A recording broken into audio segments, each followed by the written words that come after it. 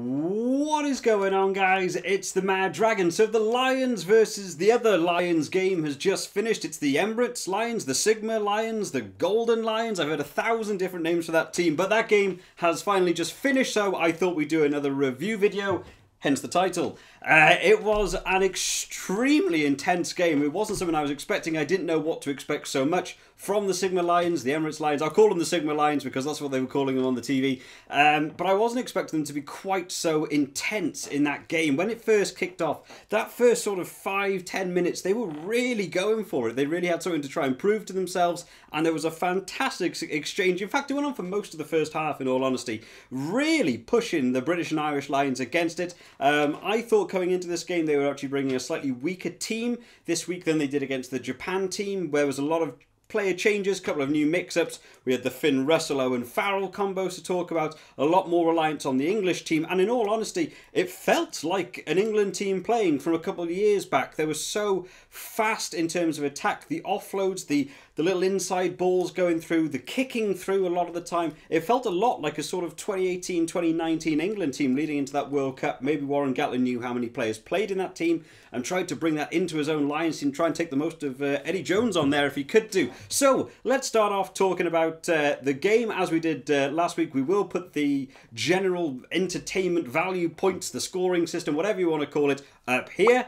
And yeah, there's a lot to talk about in this one, far more than Japan. So we'll get kicked off and start talking about this. So after the first kick-off, there was a first few minutes of real intense rugby, back and forth, possession being changed over, smashing their way through, and it wasn't that long till we got our first try. 4 minutes in, Reece Zammit getting his try on his debut for the Lions. How fantastic. What a rise this lad has had.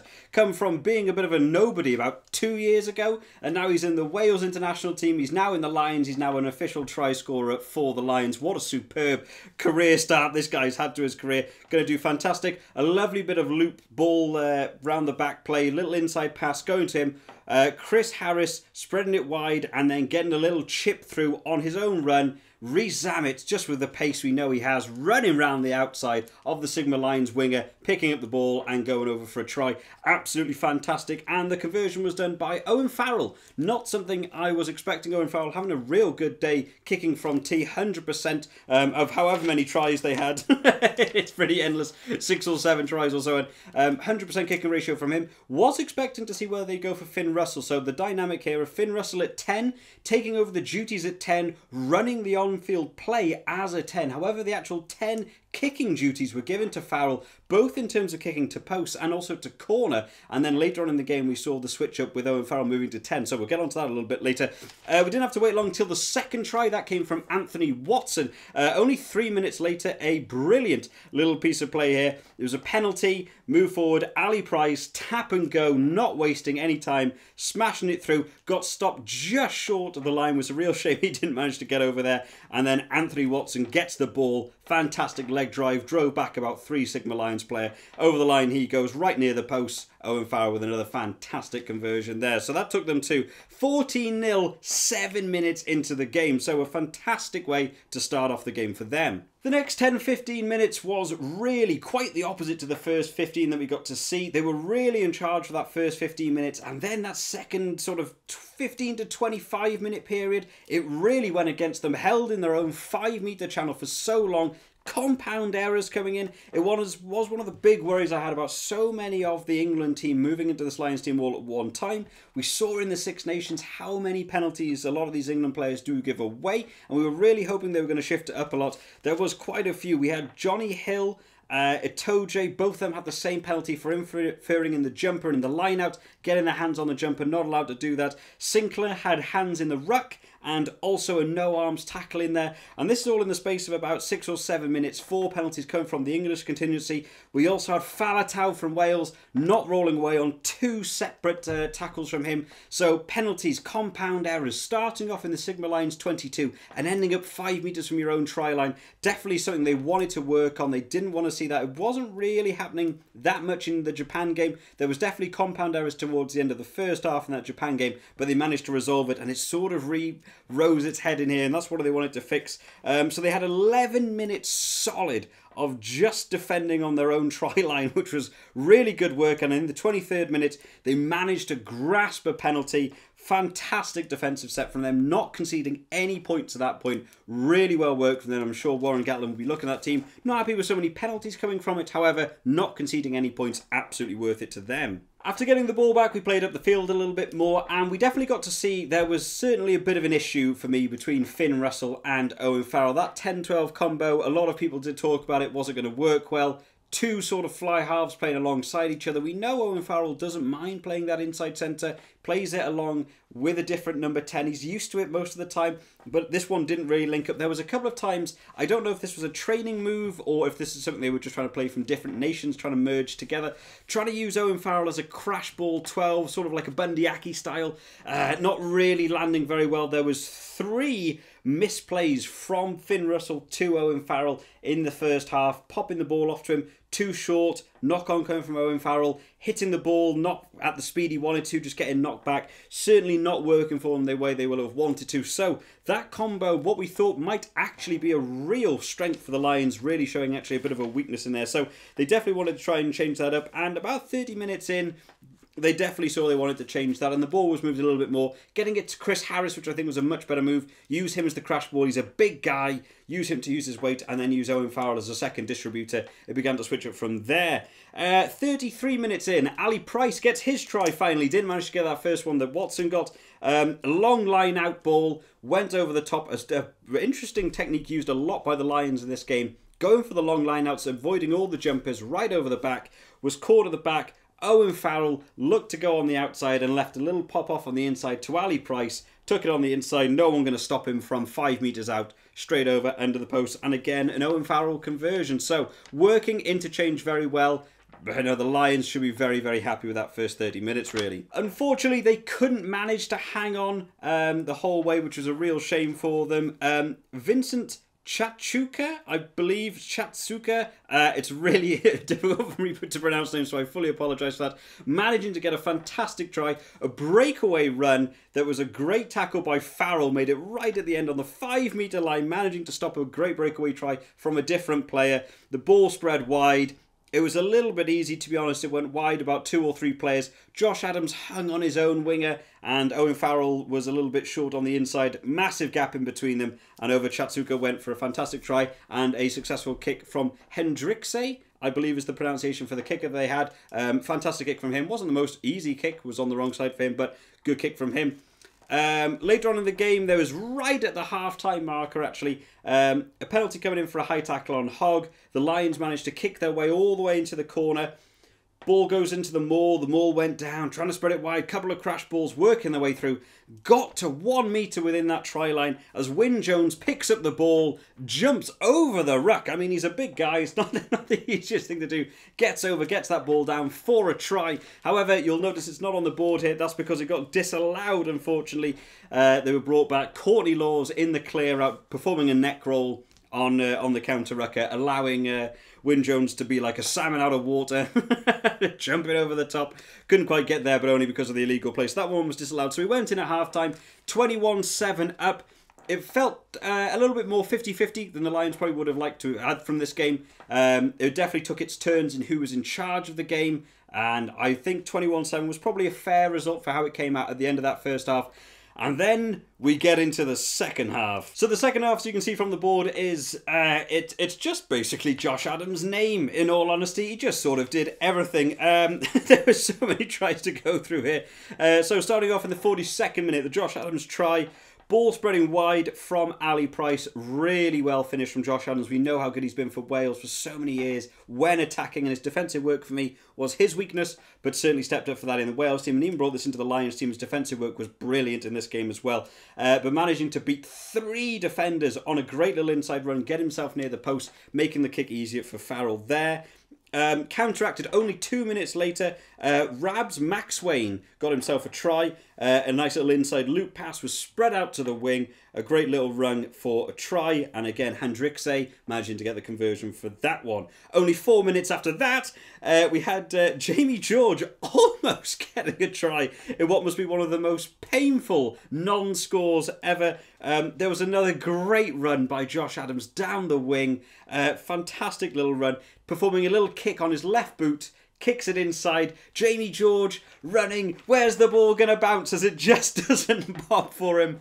Knocking the ball across the ground. A real shame for him. It could have been a fantastic try for him. But that is the joy of rugby. The ball doesn't always go how you want it to. The Sigma Lions didn't want to get beaten by that. They wanted to do a bit of what you can do, I can do better. Singweni running pretty much the length of the field from a failed line out. It was a number 6. I believe he was the flanker. I was trying to catch up when I was watching it. Actually, who made the run? I believe it was Singweni that made the run. He is a flanker. He plays number 6. And he ran a good 80 metres up the field, beating every defender. Having one of the best tries potentially ever scored against the Lions. Only for Stuart Hogg to just be that little bit quicker, managing to get the tackle on the 5 metre line. Fantastic tackle from Stuart Hogg, who actually had a really good game. The counter running not quite as good as we probably saw him play as Scotland in the Six Nations, but the defensive work for him all game was fantastic. Even after taking an early knock very early on in the game, really thought he was going to go off injured very early on, as we saw in the Japan game with Alan Wynne going off super early. But from the captain, great defensive work, and they managed to get away from that without conceding any points, so superb work done there. 6 minutes later, on to the next Josh Adams try. Try 2 of 4. The Lions had a little crash ball going through. Wasn't really making a lot of ground. We had about 3 or 4 little crash balls picking off. Finn Russell with a fantastic weighted crossfield kick. We get to see the Josh Adams try.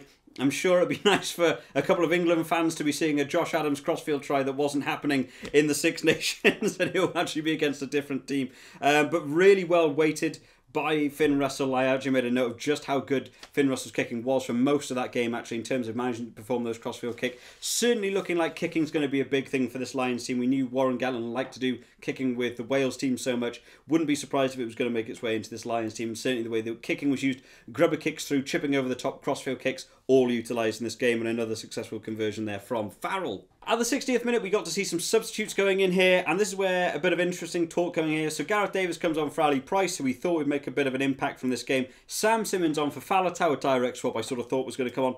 However, the big thing that I was not expecting, Elliot Daly coming on for Finn Russell.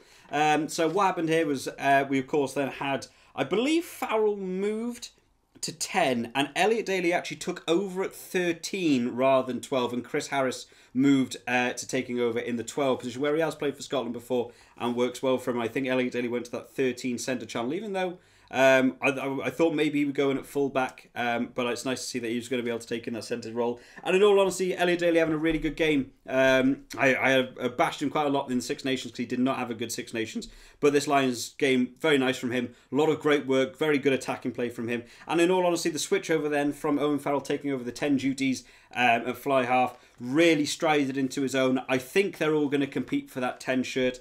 I'm not sure whether they'll go for a 10-12 combo of having Owen Farrell alongside another fly half. I really don't think the Finn Russell-Owen Farrell combo worked very well in this game at all. I think they'll look to have one of the 3 bigger Finn Russell or Owen Farrell take over in that number 10 shirt, and they'll probably move to either an Aki Henshaw combo or maybe even a Chris Harris Henshaw combo. Not sure how they're going to work that centre partnership. I'm sure one of these games they'll test Dan Bigger at 10 and Owen Farrell at 12 to see if they can link up.